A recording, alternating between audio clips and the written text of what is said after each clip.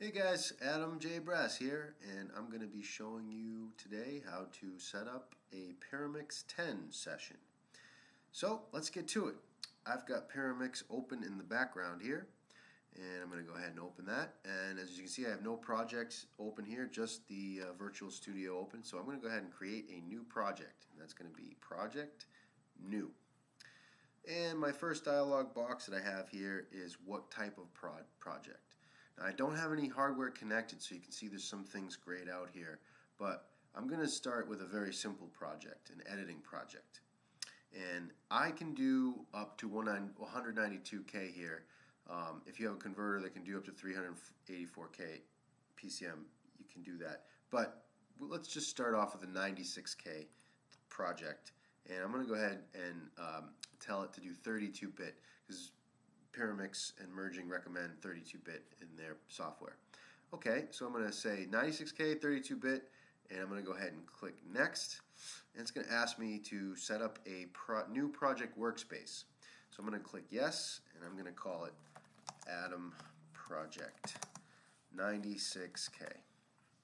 And I've already set my project and media location to my D drive, which is a solid-state drive. That's a media drive. That's not my applications drive. Okay, so I'm going to go ahead and click Next. And now it's asking me what I want to do for the mixer. Do I want to use a default mixer? Do I want to use a mixer wizard or use a preset? I'm going to go ahead and use a mixer wizard because that's how you set up your own mixer. So I'm going to say Finish. And now I'm going to be prompted for my configuration wizard. So I'm going to say Next. And this tells you, hey, how many buses do you want to create? Well, for this video, I'm going to create one stereo bus. And that's a mixing bus. So that's a stereo mixing bus. I'm not going to create any more buses. I'll go over that, the different types of buses in another tutorial video. But for this video, I'm just going to do one stereo bus. So I'm going to go ahead and click Next. Then I'm going to set up however many strips I need. Now, strips, tracks, they call them strips in Pyramix. So let's say you need 16 mono strips. And that's going to assign the audio tracks to the mixer strips. Very important part.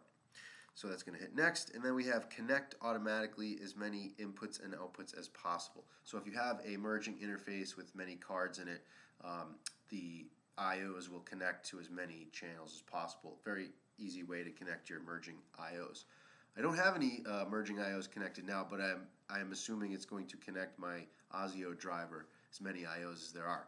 So I'm going to say Yes, Finish, and Pyramix is going to do its thing, and it's going to create what I asked it to create. So it went ahead and created 16 tracks in one mix bus.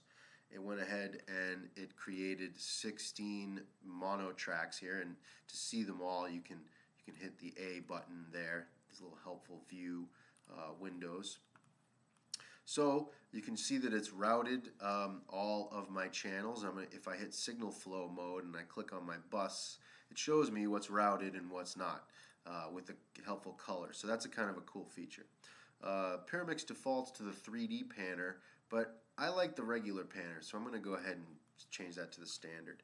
And you can see down here is where the ASIO driver was connected. It only connected 4 channels. That's all I have connected right now using my ASIO for All app. And actually I had to disable the mic array in my laptop so that it would work with the video because Pyramix was taking control of it. So that's kind of a cool setup. I can show you how that works in another video. At any rate, we have our mixer solution here, and we can go ahead and minimize that or exit out. And as you can see, this is the shortcut. Oops, wrong button. This is the shortcut to the mixer window right here. So we have everything we need set up. We just want to make sure that we're in the right spot. So we hit Media Management, and you can see where your project is labeled, and the media files folder is where all your audio files are going to be stored. So that's a little bit about how to create tracks, mixer, setup, and where your project is going to be saved and stored. So once you've done all that, you may want to save it because it isn't saved yet. That's right, it's only set up. So now once you've set up your project, it asks you to you need to save it manually. So you go ahead and save that manually and you're off and running. There are some more advanced settings we're going to get into, but for right now that is the basic way to create a session with tracks and a mixer. Well, I hope you enjoyed, and I hope to see you on the next one. Cheers!